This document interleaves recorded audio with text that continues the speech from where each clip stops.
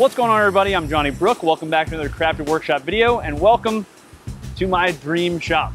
Yes, that's right. I have bought a new shop. It is super exciting. It's also unbelievably loud out here. So before I give you all the details, let's head inside so you can actually hear what I'm saying. All right, so we're right on the other side of the big roll top door where you enter the shop, and that honestly is one of my things I am most excited about. Finally having a big door to load in materials and tools. If you guys have seen my other shop, watch the shop build series over there, you'll know I just have a single man door entry and exit there, so getting in sheets of plywood and stuff like that is a total pain. So I can also back my truck in here, so my plan is to leave enough room to back my truck in completely and then have enough infeed for the table saw so I can pull a sheet of plywood right out of my truck bed and cut it down on the table saw, which should be pretty awesome. The other thing this shop has that my other one doesn't is natural light. And to be honest, I'm a little mixed about natural light because this is essentially a woodworking studio, if you will. So having windows adds an element of variability to my lighting that I'm not sure that I really like. So these are really crappy windows, so I'll probably be replacing them. One thing you also might hear is that this roll top door is completely uninsulated and lets in a ton of sound, ton of road noise. There's also a car wash across the street, so super loud, and it also lets in a lot of heat. This thing just bakes in the sun. So that's another thing I would like to replace at some point because of the sound. Let's go ahead and move a little bit further back in the shop so you guys can see kind of the main shop area. All right, so we're a little further back in the shop here now. This is kind of basically where the table saw is gonna be. So again, material can come in through here. Usually the first tool it's gonna hit is the table saw or the miter saw, which is gonna be over here on this wall. I'll show you guys that in a bit. And then behind me is gonna be where the CNC is, there in that back corner. And there's this weird kind of mezzanine thing that I guess the previous owners built out, but it is super janky, definitely not up to code. I'm gonna totally tear that out, get rid of that. And really, I'm gonna be tearing out a lot of this stuff in here because this building was built in the 70s. So a lot of this wiring is really old. I don't know how much of it actually works. A lot of the outlets are really just kind of worn out. So you plug something in and it just wants to fall out. There's definitely some questionable wiring stuff that the previous owner did. Like some of these lights are wired to an extension cord. So I have to plug that in from a junction box with an extension cord. Just really not anything that I want with this shop moving forward. There's also these weird kind of wall braces. It seems like there's definitely a lot of kind of hydrostatic pressure on these concrete block walls because the outside of this is dirt kind of starting in this area. So probably need to put in a French drain at some point outside. And then I also want to talk to a structural engineer just to see if I could replace these humongous wooden wall braces with something like steel I-beam, because as you can see, these protrude out into the shop like 4 or 5 feet, which is not great. If I can't do that, it just so happens that the space between the two of them would be perfect for plywood storage. So with my CNC being in that back corner, I can kind of make lemonade out of lemons and store a bunch of plywood there. Another big item on the list is obviously going to be the ceiling, because not only does it look terrible because this insulation is all exposed, but this insulation has seen better days. I don't know what has happened to it, but a lot of it is torn up. It almost looks like an animal's gone after it. It's missing in spots and just kind of nasty. So my plan is to pull all of that out and then probably replace that with something like rock wool, again, for sound deadening. And then as far as the ceiling, I'm thinking of doing a drop ceiling because again, this is essentially like a woodworking recording studio. So echo is a big concern. And if I did something like drywall or plywood on the ceiling, that would just create a lot of echo in this space. And a drop ceiling is pretty much perfect for that because you can get special tiles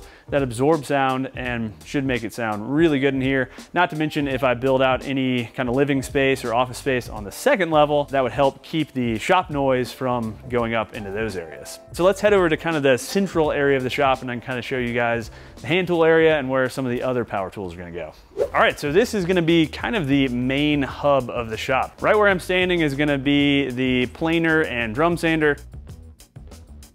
You'll see there's some issues with this floor. First of all, there is a floor drain here. I think the original owners were some sort of auto body shop or chop shop or something like that. And because there's a floor drain, the floor slopes in the area around the floor drain. Obviously, I don't need that, and that sloped floor would be a total pain to work around. And then the other issue with this floor is this, I guess, frame straightener is what I was told it was. It's essentially a steel I-beam that's been cast directly into this slab. So really there is no no getting rid of that. So my thought is to essentially build out some sort of platform across this entire area. I think that's gonna be really nice because I'm also gonna have my workbench and my assembly tables over kind of around this back wall. And I really don't like standing at my workbench and assembly table on concrete all day. It's just brutal on your joints. So having a wooden subfloor, I think is actually gonna be really nice to work on. The other thing to point out is this giant forced air heater here on the back wall. It takes up just a ridiculous amount of space.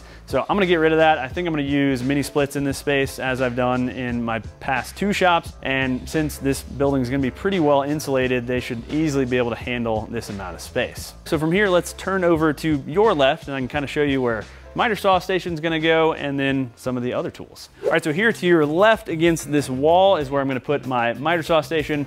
Again, I can kind of bring materials in and swing them around here, break them down, and then do all of my milling and take them over to the assembly and workbench area. And I think that's gonna be a pretty good workflow. And then continuing on to the back, you can see I have a full laundry here, washer and dryer, which is definitely nice.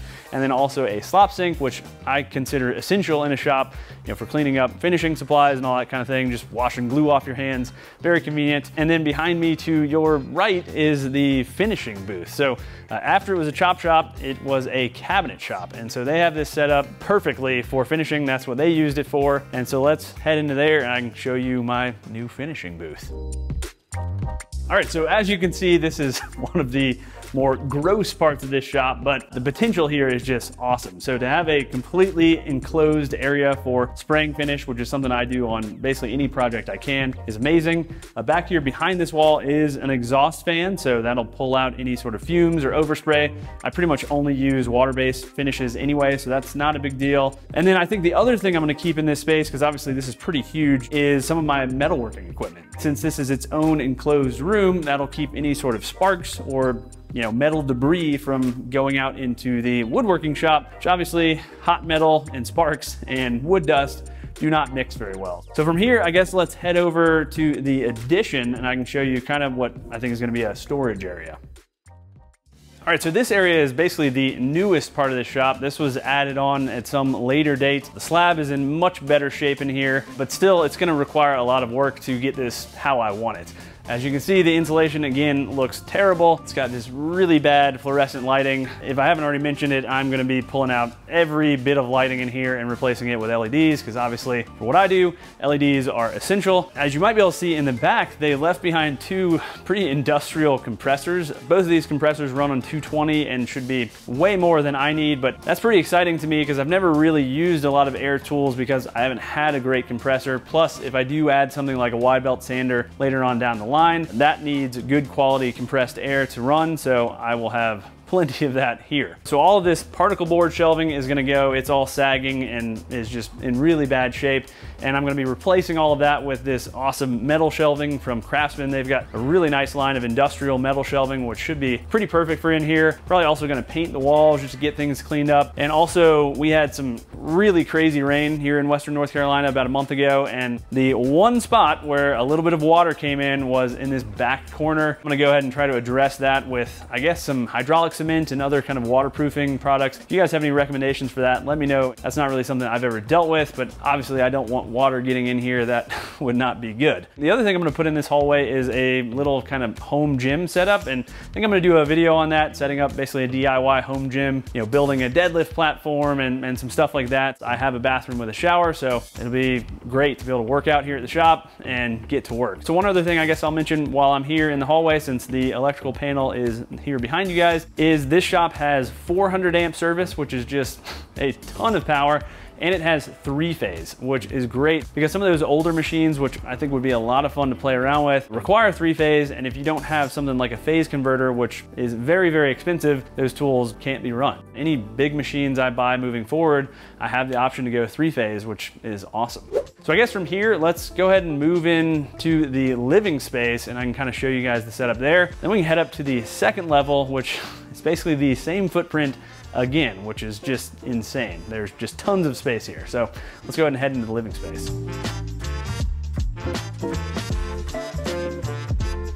All right, so welcome to what is essentially an apartment. Oh shit, it's a wide angle, you probably saw me. Oh yeah, you're on there, buddy. You are on there. As I mentioned, the previous owner built out this space. It's actually a pretty cool setup. It's about 1,000 square feet. It's got a full kitchen, master bath, and half bath, which is connected to the shop, which is really convenient. And it's also got a master bedroom. I'll probably set up my office in the bedroom for the time being. It's gonna be super convenient to actually have a kitchen here at the shop so I can make my lunch. This kitchen definitely needs a little bit of love. The previous owner had some interesting taste, to say the least. I will probably do a kitchen remodel in here at some point. As I mentioned a little earlier, I'm considering doing some in-person classes here. And I actually think this would be a great space just to kind of hang out, have meals, and I'm considering building out some living space on the second level, which I'll show you in a minute. And that way people could come stay here, kind of do an all-inclusive thing. I really want to get this space set up nicely. It's got some interesting things to work around, really odd kind of trim details and this curved wall here, which I don't even know how to start to deal with, but I think it's got a lot of potential. So I guess speaking of the second level, let's go ahead and head up there and I can show you guys the attic space.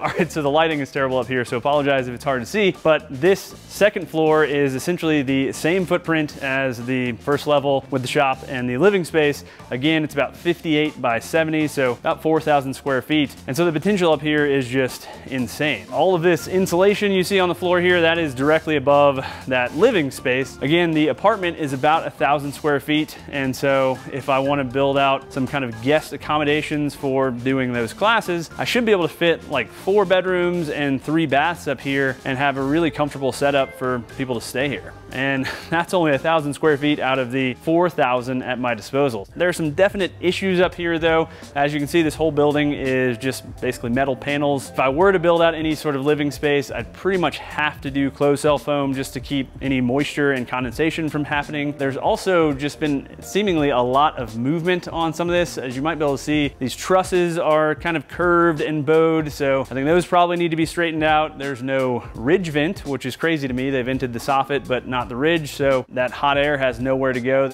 There's also another entry door from the outside on this kind of back wall, and it's currently inaccessible because again, that forced air duct goes up the side of the building and blocks the door. But since I'm probably gonna be removing that forced air system, I'm probably gonna get that door back in functional order. So that way I could load in any kind of long-term storage stuff or building materials when I get to building out this living space directly in there rather than having to carry it up the stairs or figure out how to get it up through some of the kind of openings in the floor. And I guess speaking of which, that's something I haven't mentioned. Let me show you kind of a bit of a funky detail here in the floor.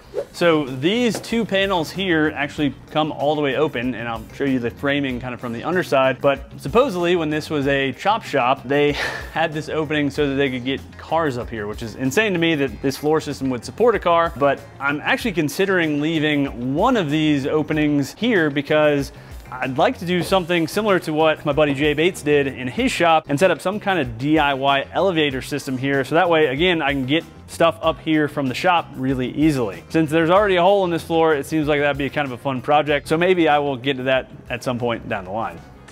Whew. So hopefully you guys are as excited about this as I am. Obviously, this is gonna be a massive amount of work, but finally I own my own shop space. So in case you didn't catch that during my previous shop build, I rent my current space. I decided to just basically take control of my own destiny a bit and look for some sort of commercial building. And this one just happened to kind of fall in my lap. And I think this is all the space I will ever need. So hopefully you guys are excited to follow along with this whole process. Obviously, I will be finishing the tiny house first, but in the background, some of this work is gonna be getting done. I just wanted to go ahead and get this shop tour filmed just to show you guys what I have been so excited about. So if you guys would like to support this whole adventure, I would highly encourage you to check out my Patreon and YouTube membership programs. And if you're new here, go ahead and get subscribed and ring that notification bell so you don't miss all of my future videos. All right, thanks for watching y'all, and until next time, happy building.